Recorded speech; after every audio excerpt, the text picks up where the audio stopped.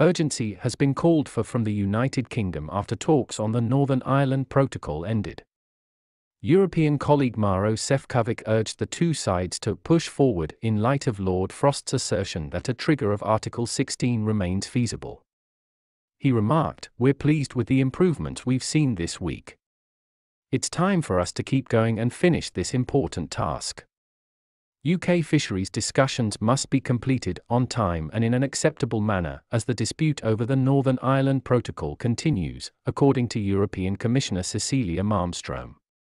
There is no room for compromise when it comes to Northern Ireland," European Commission President Jean-Claude Juncker said at an event on Northern Ireland's protocol.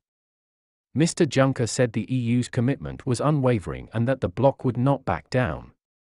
"This has been a busy and demanding few months on the fisheries front," he added, and he asked the UK to produce required licenses on time and in a satisfactory manner in order to reach a solution with France and the EU on time and in a satisfactory manner. Immediately following the completion of negotiations, Mr. Sefcovic called for real urgency. "We now need to continue on and get this critical issue across the finish line," he said. "Political goodwill will be tested to the limit here. It is our belief that our proposed solution addresses all industry concerns," the EU states. Lord Frost's refusal to rule out Article 16 has led to this development.